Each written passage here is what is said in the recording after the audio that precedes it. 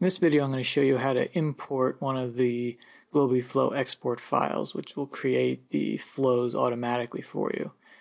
So the first thing you do is you go to your GlobiFlow, go to your workspace, then the app you want to import the flow into. So we're going to do that into the campaigns. Click the gear icon and then import. Choose the file.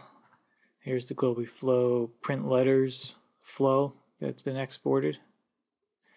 Open and then import. Now it builds it.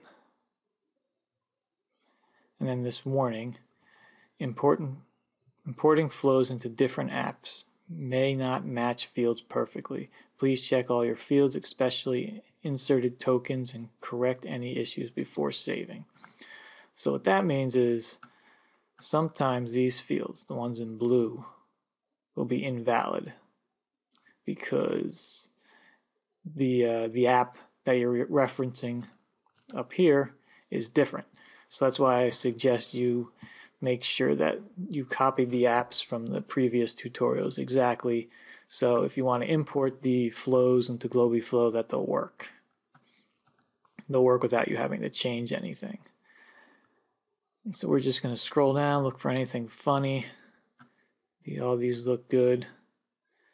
Ones that'll look funny is if you see these square brackets and then it's not blue. That means the field doesn't exist, and then you have to go into here and select and reselect the field. It's going to look down, all looks good. It's going to be a little harder for you to spot these because you're not sure what to look for, but it should be all right. I mean, if anything happens, you save it and you run it. If it works, you're good. If not, come back here, take a look at the error messages, and you'll be able to hunt out what's wrong. If not, you can come ask me. All right, that looks all good. Since we already have print letters, we can name it to something else. The name doesn't make a difference. And then just save, and you will have your campaign set up right here.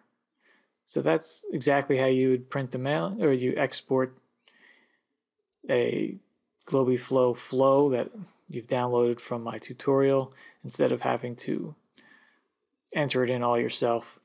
I still recommend you go through the tutorial and try to create the flows yourself from my videos.